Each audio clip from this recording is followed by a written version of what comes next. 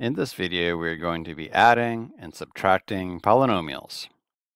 Now, the basic idea here is we will be combining like terms. Okay, number one, that's 7x squared minus x minus 8 plus 8x minus 8. Now, I'm going to go ahead and line up my like terms. So I'm going to put these 8x's underneath the negative 1x. And I'm going to line up this negative 8 underneath this negative 8. And I am adding these two polynomials together. The 7x squared just tags along. Negative 1x plus 8x equals 7x. And negative 8 plus negative 8 equals negative 16. So the sum is 7x squared plus 7x minus 16. On number 2, we're finding the sum of 7k squared minus 6k plus 1 and 5k squared minus 1. I'll go ahead and line up my like terms. We'll line up our k squareds. We'll line up our constants, and then we are adding. 7k squared plus 5k squared equals 12k squared. The negative 6k's just tag along. And these constants cancel each other out, because 1 plus negative 1 equals 0. So the sum is 12k squared minus 6k. Here's another one. We have 6x squared plus 4x minus 1 plus 7x plus 8. I'll go ahead and line up my like terms. Now combine those like terms.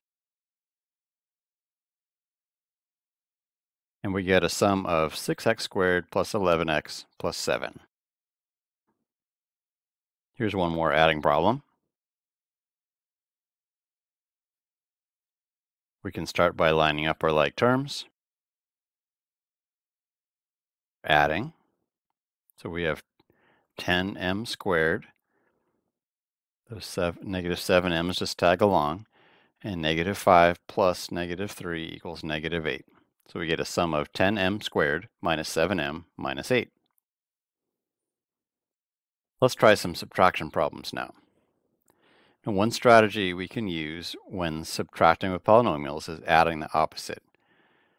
So just to remind you, say we have negative 5, and we are subtracting 2. We can go ahead and add the opposite and see that we get negative 7. Or, let's say we had 8 minus negative 3.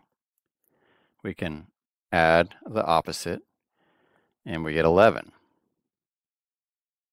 Just a little reminder of how we can add the opposite with integers.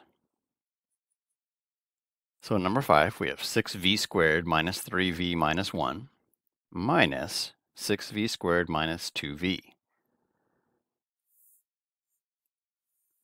Let's go ahead and add the opposite of this entire binomial here.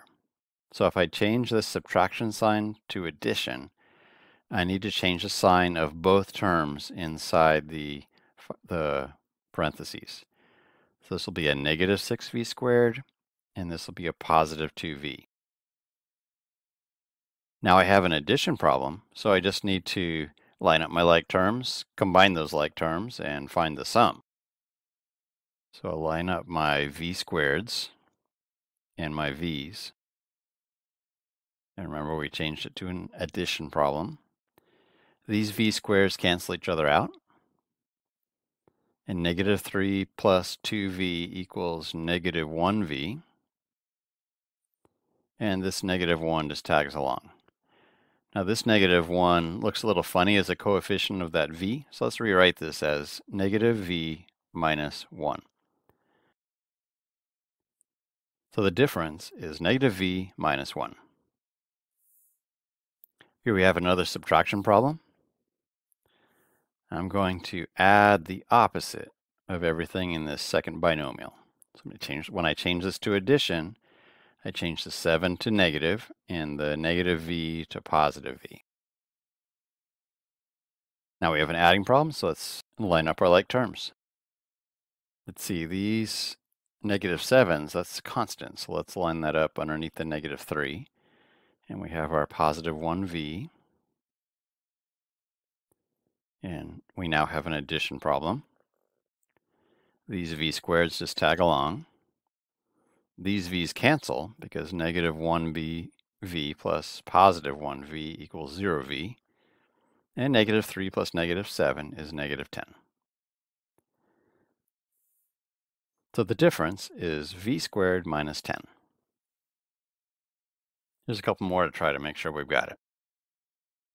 We're subtracting two polynomials. Let's go ahead and add the opposite of every term inside the binomial. Line up our like terms. And add. So the difference is 5n squared minus 2n minus 6. Here we have one last subtraction problem. Let's go ahead and add the opposite of everything in these parentheses here. I'll line up my like terms. And we'll go ahead and add. Bring down those 4x squareds. And we have 1x plus -8x. So that's -7x. -5 plus -4 equals -9. So the difference is 4x squared minus 7x minus 9. So when we are adding and subtracting polynomials, the key is to combine like terms. I hope this video has been helpful. I'm Mr. Ela, signing off.